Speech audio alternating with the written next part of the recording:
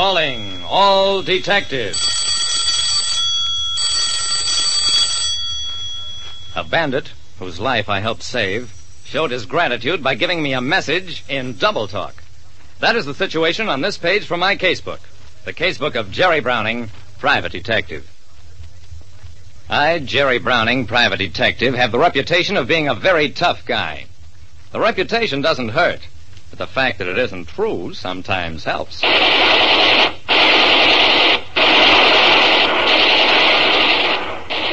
Vic Porter was cornered in a warehouse building on Commerce Street. He couldn't get out, and the police weren't anxious to go in after him. Come on out, Porter, or we'll blow the place apart. I knew Vic Porter. He had the kind of brain that would have made him a rich man, if it could also have kept him honest. As it was, this looked like the end of his road, unless... I turned to the FBI man. Vic Porter's no killer. Give him a chance to surrender without being blown apart, and he'll take it. The FBI man smiled thinly. You think so, Browning? Then why don't you go in there and get him? Okay, I will. I darted across the street, shouted, Vic, it's me, Jerry Browning. I'm coming in. The figure that rose from the floor was the once dapper Vic Porter. Browning, I never thought I'd be glad to see you. Where do those feds get all their ammunition? They don't buy it. Come on, Vic, you're my prisoner, and I'll guarantee that you'll live.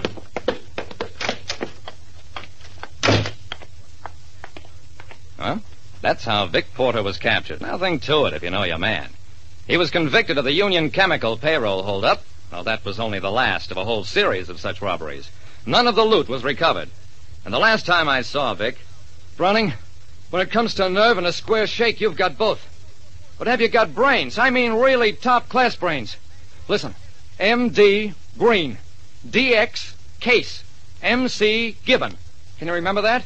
Sure, M.D. Green, D.X. Case, M.C. Gibbon. What's it mean? That you figure out. When Vic Porter was taken by the FBI, alive, he showed his gratitude to me in a peculiar way. M.D. Green, D.X. Case, M.C. Gibbon. You figure out what that means, Browning, and you've not only got brains, but you'll be in good shape. Okay, Porter, let's get going.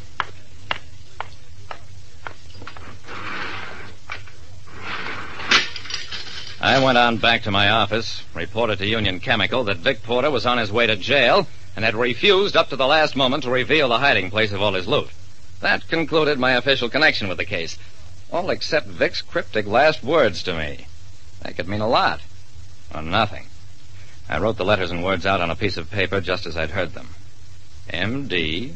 Green, D.X. Case, M.C. Gibbon. M.C. Master of Ceremonies. Johnny Gibbon was a master of ceremonies at Club Rendezvous. Well, in that case, M.D. was probably the abbreviation for Doctor. M.D. Green, Dr. Green. My telephone directory told me there was a Dr. Lucius Green in the Tower Building down the street.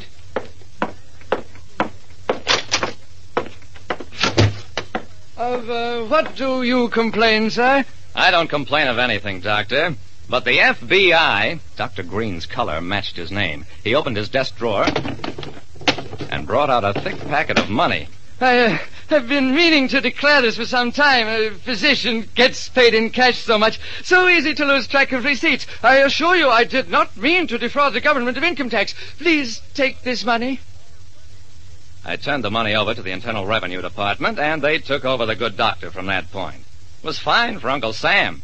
But just exactly what it had to do with Vic Porter, I had no idea whatever. Sure, my name is Case. Wilfred Case. Sure, DX is my hobby. I got an amateur radio license, and what's it to you? Mr. Case, I have reason to believe there are some peculiar activities connected with your DX work as an amateur radio broadcaster. Now, the FBI... Wilfred Case looked as though we were about to jump out of the window, and only reluctantly thought better of it. You got me. I confess. I've been sending shortwave during restricted hours and on wavelengths I'm not supposed to use. I'll take my medicine like a man. Well, the Federal Communications Commission handled that one. But I had the feeling I was getting further from rather than nearer to Vic Porter and his secret. And that night, when I went up against Johnny Gibbon, the MC at the Club Rendezvous, who am I to fight the FBI? Okay, so we ain't been giving the patrons top-grade scotch. And I tell the boys whose check they can pad. But since when has the FBI been sitting in on penny-ante stuff like that? You can strictly search me. But you'll have to take it up with the Alcohol Commission.